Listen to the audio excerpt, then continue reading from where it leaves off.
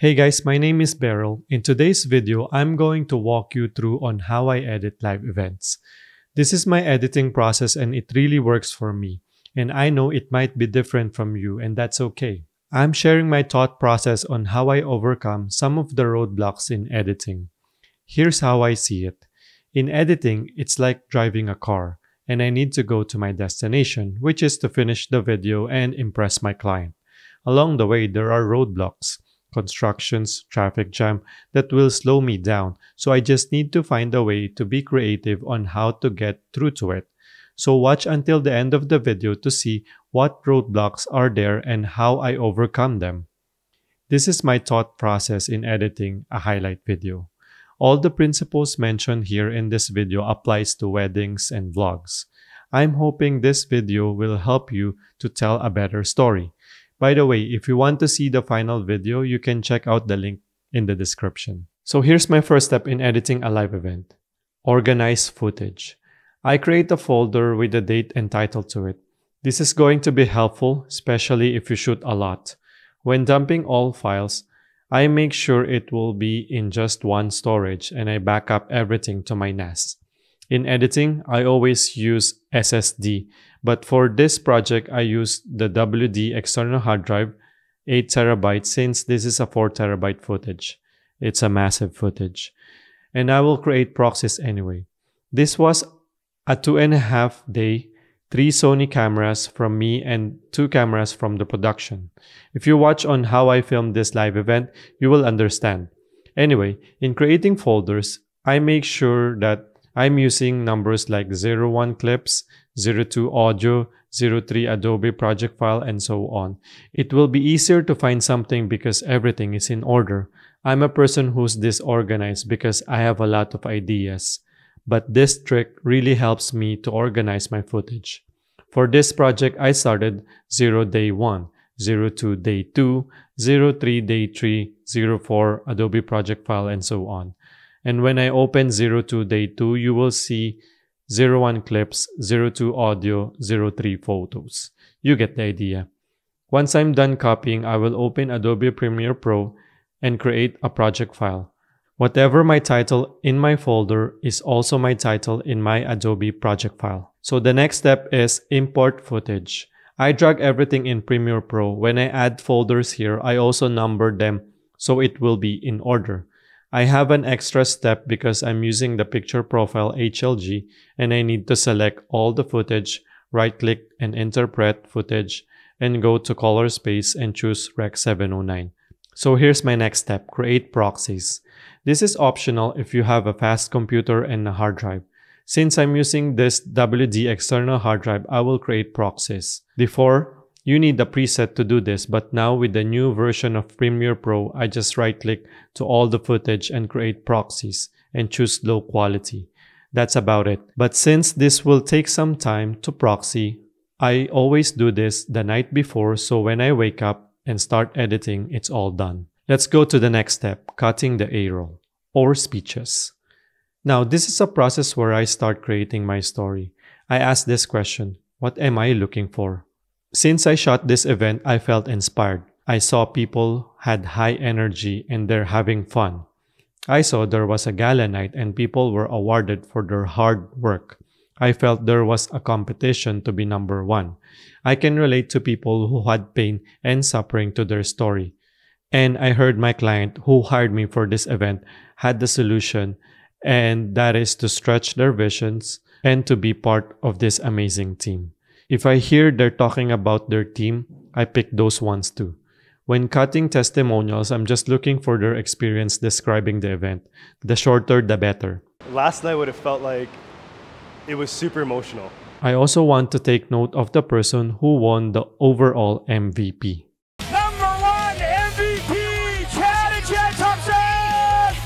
Once I found something, I just cut and place it above. I also use markers for this, so it's easier to find the things or persons I'm looking for. I'll listen to all speeches, but I don't finish them all because I'm going for my gut here. If I hear the person starts dabbling within the first 5 minutes of his speech, I'll skip it. I can feel if the person is really connecting with the audience and delivering his story so well. You will feel it as you go on gigs after gigs because you're getting better. So let's go to this woman. She was talking about her story on how she joined this team. She was so confident to tell her story, and I can really feel the pain. She knows how to deliver a speech because people are laughing, people are crying, and she's crying too. So I know her story will be in the highlight video. I'm a divorcee, no education, no work experience, 2 beautiful children by my side. But I had this good friend, Mike, and he was also a single parent. So we spent some time together. And man, we laughed a lot. And you know what happens when you laugh a lot with someone? You get pregnant. So I'll just cutting and choosing the best speeches that might go to the highlight video. So once I'm done cutting all the speeches, I'll go ahead to my next step, finding the music. This is the first roadblock in my opinion. It will take you hours or days just to find the right music. That's why I use MusicBed. I've been with MusicBed for 5 years now, and I tried some music licensing website, which are great too, but I just keep coming back to this site. It is pricey, but the quality of music here is unreal. I can share some of my playlists here. I have 3 playlists for wedding. I categorize them as cheesy, epic, and static. If you want to see them, check the link in the description. Before I go on searching the right music, I will scan quickly and check my playlist. I might save some music before, so I go to my project, then check some of my playlists. If I see something, I just download them. I found my 3rd song in the previous project I made, but ended up not using it, so in this project, I use this song. It's called Die For You by The Siege. When searching for music, I always go for mood. In this project, I'm aiming for an epic music. So I picked serious. Then I go to attributes and choose aggressive and dark. Now I will listen to the intro, then I will listen to the chorus. Once I heard something that really fit in my project, I will put it in my playlist and download it. I might not use it in this project, but I might use it in my future projects. That's why I save it on my playlist. I won't listen to the whole music, I just download a bunch of them. So in the 4th tab, I found this music called Gladiator by Cairo, and this is the first song I used. I removed the aggressive and dark and changed it to dramatic. The pages went to 78. I also go to advanced and choose has build, and the pages went from 78 down to 19. I found this song called The War Is Back by Riley, and I love it. I really like songs with build because you have some space to put the speeches to tell the story. I found this in the 2nd page. The more you describe the music, the more it gets filtered. And the more it gets filtered, the less music you will go through. I download the instrumental version and the songs with vocals. Now that I've downloaded all the music, I will add it in my folder and I will go to my next step, and that is to remix the music. In remixing the music, you need to have a plan. So my game plan here is to have a montage at the first minute of the video. And I'm planning to make 4 to 6 minute highlight video because that's what I promised to the client. The first minute is a montage. It is a way to show everything that happened for 2.5 days, and also a great way to cut it for IG Reels. I used this song called The Gladiator by Cairo and used the first part of it. Now this is the second roadblock for me. How can I fit this in just a minute? And in music guys, there's a number of beats in each music. I didn't study about music, so I'm just relying in my experience here. So for this music, there are 7 beats. 1, 2, 3, 4, 5, 6, 7. So I can cut anywhere and combine the music as long as they're in the same beat. I tried to do it under a minute, but I didn't like how it sounds. So I went back to the original music and cut in 14-second mark and combined it with 1 minute and 31 second mark to 2 minute and 20 second. I really like the ending here, and I know I can add sound effects and reverb to emphasize the ending.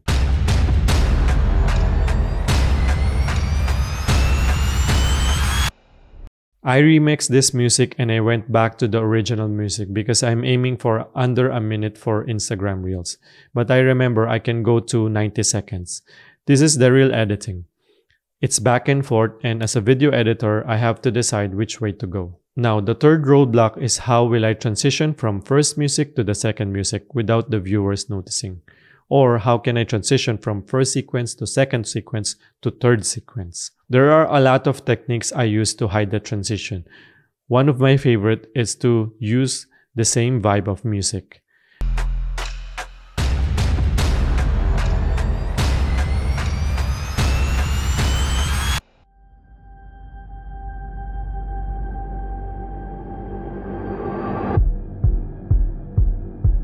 Notice I cut the first music and fade in the second music. Now it didn't blend perfectly, but I will show you later once I put sound effects to it. The other way to hide the transition is my next step, creating a story. This is the most important skill that needs to develop as a video editor. I'm still learning about it. So in my editing, I start with a question, then 1-minute montage. The 1-minute montage is about people who were hyped up to enter the room and get their seat because this is a rush sitting. And this is about people who received their awards, the vibe of competing to one another, and the announcement of overall MVP. The fourth roadblock for me is what to put in my timeline. I already solved this intro. The next one for me is to go back to where the convention really started. So I'm looking for some A-roll who can tell the story about going to this event. If the things they are saying are emotional and relatable to people, then we have a winner. I remember this lady, she was talking about her first 2 years in this business and she needs to go to this event. See, the conversation that I had with my husband before I took this trip is, Amber, you got to get your shit together. You got to start making some money or you need to go get a job. And also this guy. I've been here broke. I've been here with nothing. I've been here, I had to borrow money from my mom to come to convention. People can relate to it because attending convention is expensive, especially if you travel. The first two people were going to their pain moments. To ease the pain, we need motivation. So the third person who talked was my client. See, the generation before you have paved the road. See, they believed in us when there was nothing to believe in. They came to our events when there were 6 of us. But we sold the dream and we doubled down. We put our money where our mouth was. We put our financial livelihoods on the line for you guys. The next person talks about that they had some babies in convention. Now, I really like what she said, and I know I can put that in the highlight video because that's her experience and nobody can question that. And it's kind of funny. The people there were laughing. So from pain to motivation to laughter. Convention's very special to me because we made some babies at convention. So let me tell you, some of you guys are going to have some fun tonight, and that's okay. You can make some babies and grow them in the... I didn't use the second statement when she said that you can have babies and grow them in that environment. Don't get me wrong, I really like this environment. But in order to protect her, I won't put that in the highlight video because not most people will agree on that. And people might question that statement. I'm also protecting myself, guys, in re-editing. Now, I found somewhere in that clip before they announced the winners. She said, "Let's get some music!" That's a great transition from telling a story to montage. So this is the second montage in the video. In this montage, I put all of the fun stuff, dancing, casino, and bowling. I end this montage by honoring someone who passed away and drone shot pushing out at night. Let's give it up for Teddy's and Adam. She's watching. My life has been great. That's a great way to end the second music and transition to the last sequence. Going to the third part of the video, I start with a time lapse that I changed my mind to play it in a real time because I'm aiming for a storytelling mode. Not fast, not powerful. That's why when I filmed this, I just recorded in 24p for 5 to 10 minutes because the next sequence is about compelling reasons and how this business changed people's lives. Now I put the third montage in the third music and I switch from instrumental to vocals in chorus because the vibe of the music sounds like camaraderie.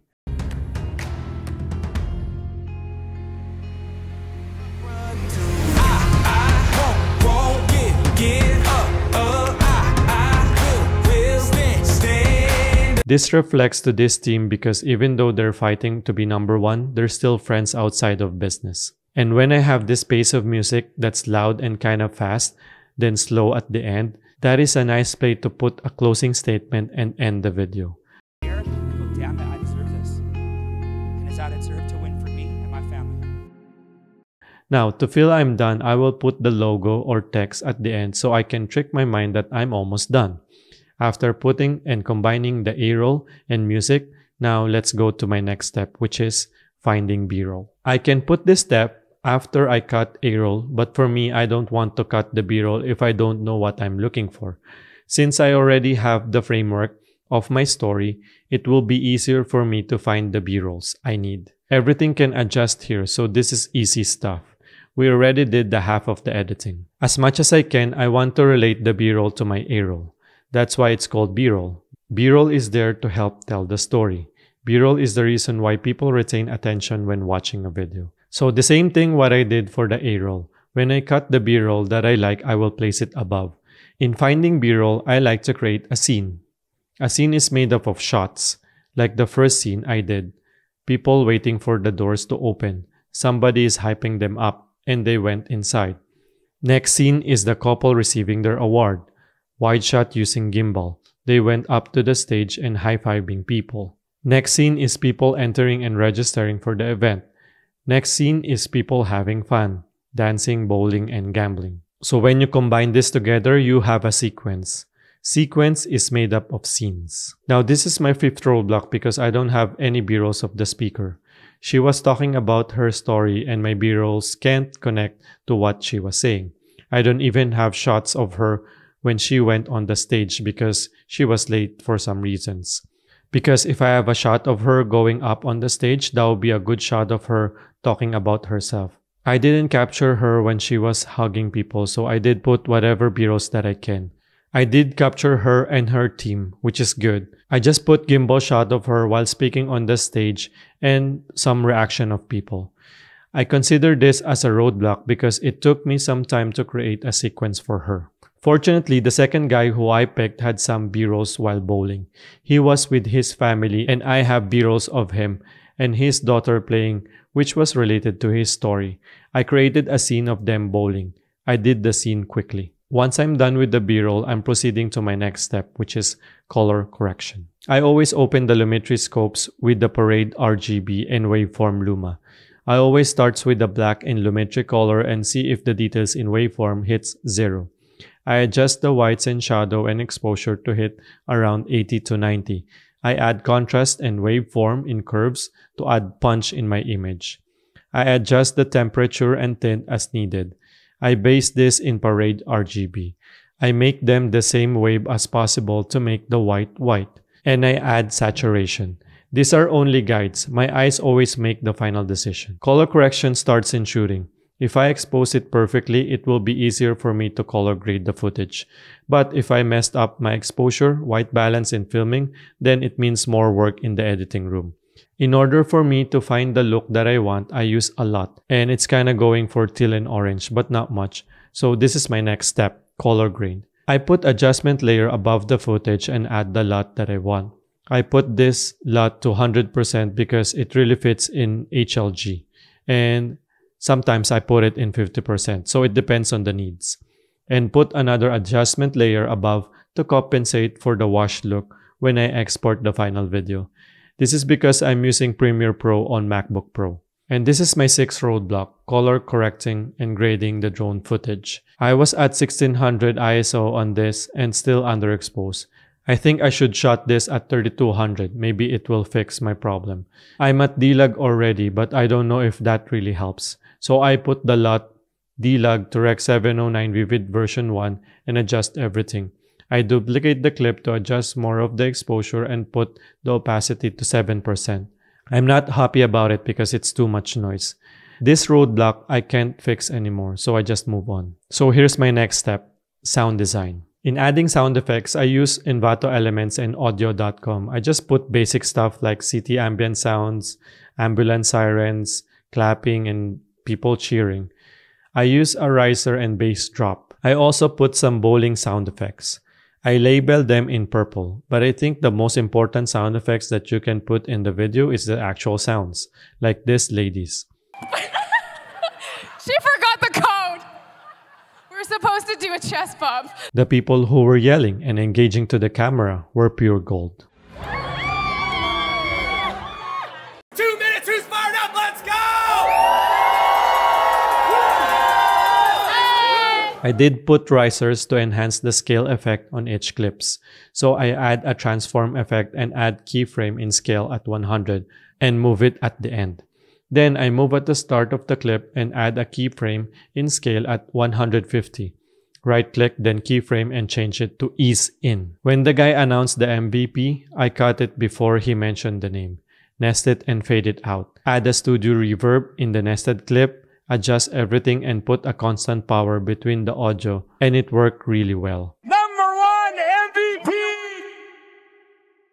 I did that because I want the voice to echo because we were in a big space or city. It is also to emphasize that the first montage is done and we are entering to the next sequence.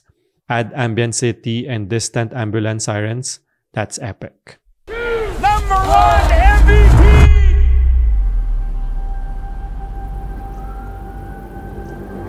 Now here's my 7th roadblock. My Zoom F3 was recording the audio and was getting the music of the DJ. #1 MVP! Chad and Chad Thompson! I told the guy, not the owner, if he can send me the speeches only, no music. For some reason, he can't do it, so I just shrug it off and move on. When I got in the post-production, I have this audio file with the music. Now, I really need to separate the music from the speech of this guy because this is one of the highlights in my storytelling. Lucky enough, I found the website called vocalremover.org and I tried to separate the audio from the music. It did a great job in separating the music from the speeches, but the music has vocals to it, so I can still hear the artist singing in the background. Now, I can't do anything about it. I just add my background music and I think it really turned out okay. #1 MVP! Chad and Chad Thompson! So it's very important to record it the right way, so I will be faster in editing. Each roadblock takes some time to fix, and sometimes it takes money to fix the roadblock. If I can go back to this scenario, I will talk to the guy and I will use my IMP splitter and put this in the second channel of my Zoom F3 and keep the channel 1 with the music. Or I will talk to a guy, maybe the owner, who really knows how to not send the music. As you can see, I also make mistakes in shoots, and that's okay because I'm still a work in progress. So once I'm done with the sound design, I go to my next step, which is to export my timeline. So I go at the start of the video and hit I for mark in, and go to the end of the video, hit O for mark out, and come to File Export or click Command M for shortcut, or just click the word Export here. Now, if you want to go back to your timeline, just hit the Edit tab. Now, let's go back to the Export tab. You can rename the video and choose a location where to save it. If you are exporting it for a higher quality, maybe the video needs to play in a big screen, or you need a master file, I choose QuickTime under Format, then video codec is Apple ProRes 422HQ. But if you're uploading this on YouTube, then I'll choose H.264 and pick the preset YouTube 4K Ultra HD. Okay, I hope this helped you guys. If you got some value out of this content, please like and subscribe to my channel. If you have any questions, comment down below and I would love to help. Thanks for watching. We'll see you guys soon.